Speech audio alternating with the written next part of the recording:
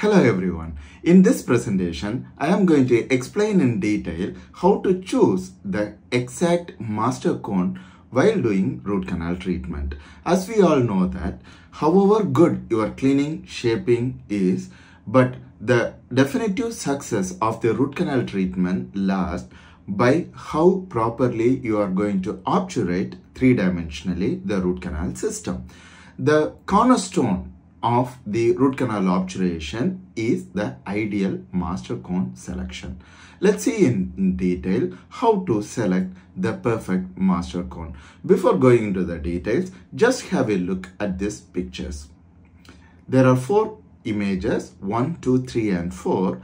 Just make up your mind among one of the following. If a hypothetical question is asked like, if you are to choose one among these 4 as definitely a bad Mastercone selection, which one you will choose? Listen to the question again. If you want to choose which one among the images is totally wrong, and if this Mastercone, if you are doing root canal treatment, it is going to fail. Hopefully, you have made up your mind about choosing one of the Mastercone as the most invalid or wrong Mastercone. Let's continue with the presentation. By the end of the presentation, you will be able to say which one is the most awkward or the blunder in such a Mastercone selection. By the way, I am Dr. Berin Palayan and I make videos that will be useful for dentist and dental students. There are more details in the description. Kindly go through the description and subscribe to my YouTube channel, Smart Dentistry. The first essential key factor that you have to understand in the selection of the Mastercone is the extent of the Mastercone. So the extent is fairly very simple. The extension of the Mastercone, or how far the Mastercone is extended till the apical end. So we can see in this, this picture just shows the apical third of a tooth where we have done cleaning and shaping, and you can see that I have placed a Mastercone. Is this Mastercone correct? Is the extension of the Mastercone is correct? You can see that it is up to the tip. But ideally, you should know that the Mastercone, or in fact the obturation, should be 0.5 to 1 millimeter short of the apical extension. Why it has to be short?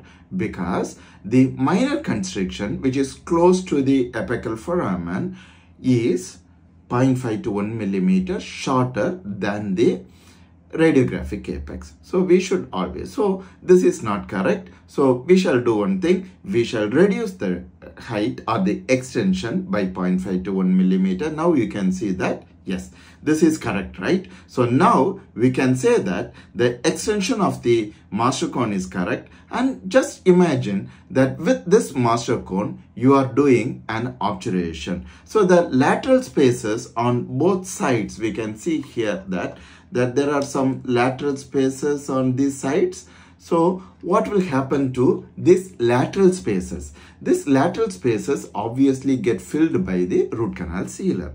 And in a radiograph, if you are seeing, being the root canal sealer is such a radio-opaque material, you will feel like that you have done a wonderful root canal obturation. And looking at the radiograph, you may feel very happy. But what happens is, most of the root canal sealers, in due time, throughout, maybe we can say that 6 months, 1 year or so, it will start dissolving in the fluids. So maybe after a year or so, this will be the situation. The Mastercone or the Guttapercha will be there and the surrounded sealer will get dissolved and the root canal treatment will fail. So extension is not the only factor that you have to take into consideration while selecting the Mastercone. So there is another factor which is more important than the extent of the Mastercone, is the fit of the Mastercone in the root canal. So let's see that in the first example, we have seen that this Mastercone is the extension is right, but the fit is not there. Why? On both sides there are some lateral spaces. Now if you are choosing a Mastercone which is 0.5 to 1 millimeter short, at the same time if it is fitting perfectly without any lateral spaces, now we can see that there are no lateral spaces anywhere around the Mastercone, then this is the exact selection of the Mastercone. So there are two factors that we have to take into consideration. One is the extension and second is the fit. This fit we can say like that, the tuning, gauging, and many technical terms are there. I am not going into any of the details of those technical terms. Now clinically, let's be very simple and frank. How are you going to check the extension of the Mastercone? We all know that it is very simple and easy. Just take a radiograph, just look for the radiographic apex, just make sure the Mastercone lies 0.5 to 1 millimeter. Especially in case of young patients, we can keep it 0.5 millimeter short, and for older patients we can keep around 1 millimeter short of the radiographic apex. So the extension is now fine. And how are you going to check the fit of the Mastercone? So this is very technique sensitive and very critical, because in a radiograph we can see the extension but you can never see the fit of the Mastercone, because a radiograph being a two-dimensional view of a three-dimensional root canal system, we can never see it. So how are you going to check the fit of the Mastercone? For that, you have to rely upon the tactile sensation and an important feature which is called as the tuck back. What is this tuck back? When you place a Mastercone inside at the working length, and if you try to pull it, it should offer some form of resistance. So when you are placing the cone at the working length and while you are trying to remove it, it should offer some form of resistance, which is called as a tuck back. So that is felt. That's why we always consider the root canal treatment is not a mechanical work. It is a procedure that has to be felt and it has to be performed. So the tactile sensation plays a very important role in checking the fit of the Mastercone. So now I will come to a image. Here we can see that there is a situation where we get a false tuck back. You can see this Mastercone. Just let's keep that. We have prepared this root canal up to tip size of 30 and a taper of 6%. And if you are pulling for or checking for the tuck back, there will be tuck back. So this is called as a false tuck back. Why? Because you can see that in the tip there are lot of lateral spaces, but in the curvature in this area you can see that the Mastercone is binding to the root canal. So if you are trying to pull it, you will get a feel that yes, it is fit inside the root canal system. And we will check in a radiograph. Yes, it is, the extension is also correct, the fit is also correct, but again it is not the right way. Why? Because the tuck back is coming from the cone binding at the curvature, or it may be from the coronal part or some part of the canal, but not from the tip. So this is called as a false tuck back. So then what is a true tuck back? When there are no lateral spaces in the apical part and still if you are able to get a tuck back, then that is a true tuck back. Then clinically, how are you going to verify whether the tuck back that you are getting is false or true? The technique is very simple. Just use a lesser taper cone. For example, in this example, I told the canal preparation is up to the tip size of 30 and a taper of 6%. If you are using a 6% tapered cone, it might give a false tuck back. But if you are using a 30 tip size 2% cone, it is going to be a narrow cone. So here you can see that there are so much of the spaces around the cone in all these areas. You can see that. So it is not going to bind in any of these areas, but it is going to bind at the tip. Here you can see at the tip it is binding. So if you have prepared the canal up to size 30, whatever the taper is, let it be 4%, 6% or 8%, whatever it may be. And if you are using a simple lesser taper 2% cone, you will still get the tuck back. For example, if you have prepared the canal to 40 size 4% taper, and still if you are using a 2% 40 size cone, still you will get a tuck back.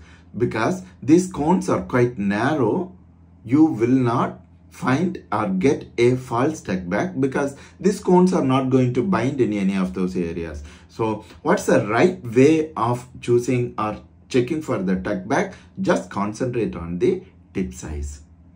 You just select the canal that you have prepared, for example 36%, and keep a 36% Guttapercha cone and look for the tuck back. Let's keep that you are getting a tuck back. You do not know whether it is true or false. Then you take a 2% 30 size cone, put at the same working length and look for the tuck back. If you are getting tuck back exactly at the working length with the 2% 30 size cone also, then your Mastercone selection is correct.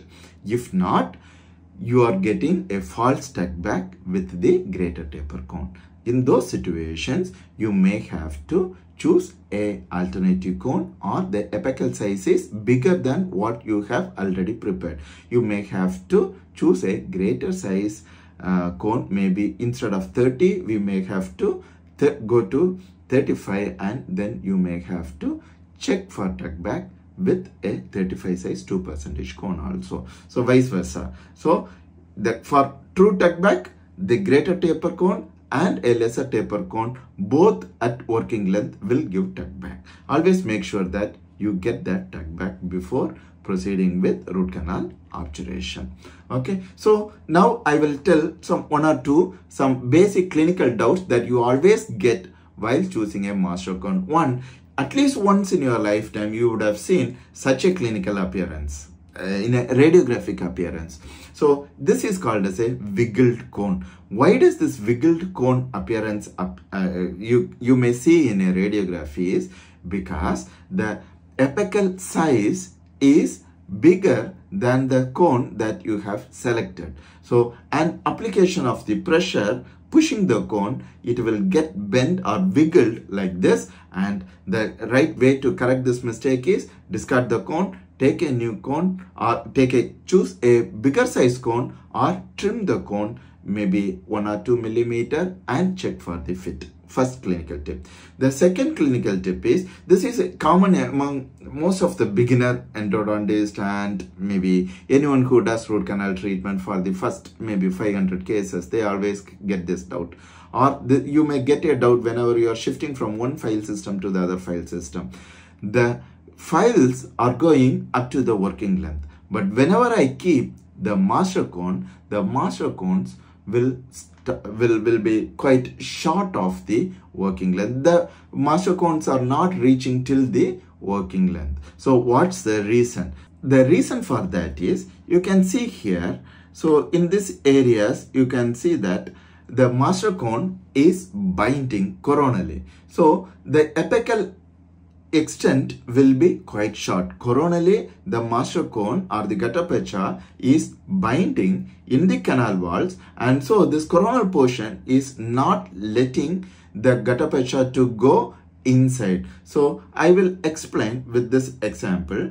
So you can see that if you are taking a Guttapercha cone from the tip till the extent, whatever it goes, till the full length of the cone, it increases at a constant value. But if you are thinking about, or if you are looking at a file, for the first 16 millimeter, it will increase, and after that, it goes straight. There will be no increase in the taper. So you can see here, yes, you can see here that you can compare the Guttapercha cone and the file outline. So the Guttapercha cone, you can see here up to this level, there is increase both in the file outline and also in the Guttapercha. After that, for a file it goes straight, and for a Guttapercha again it keep increasing. So what happens is, whenever you place a Guttapercha cone, it have a size, the coronal size, which is wider or bigger, but the files are quite narrower at the coronal part.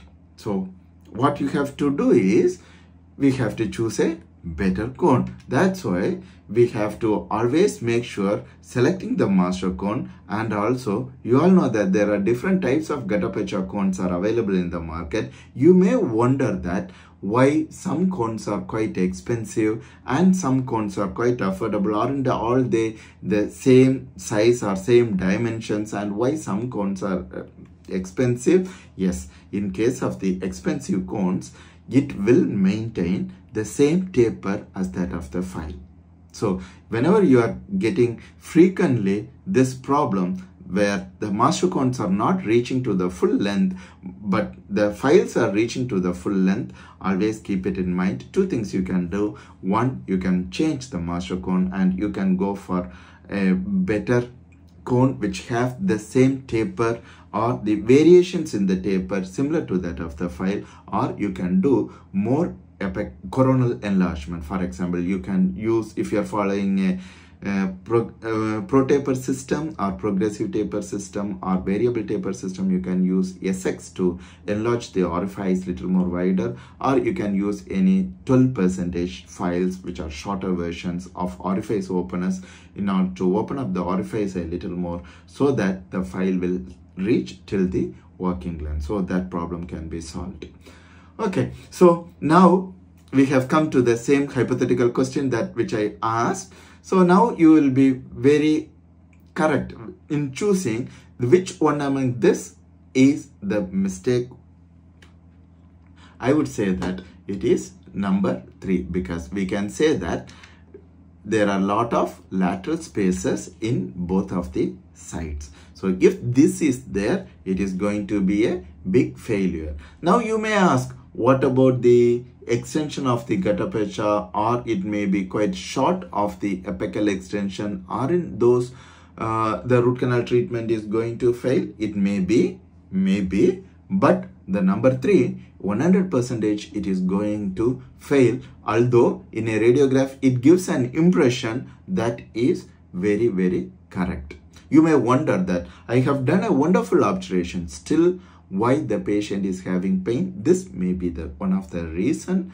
So concentrate more on the Mastercone selection, and if you are doing this Mastercone selection perfectly, your root canal treatments will be better. And all the best for doing a wonderful root canal treatment. Choose the proper Mastercone and do a good treatment.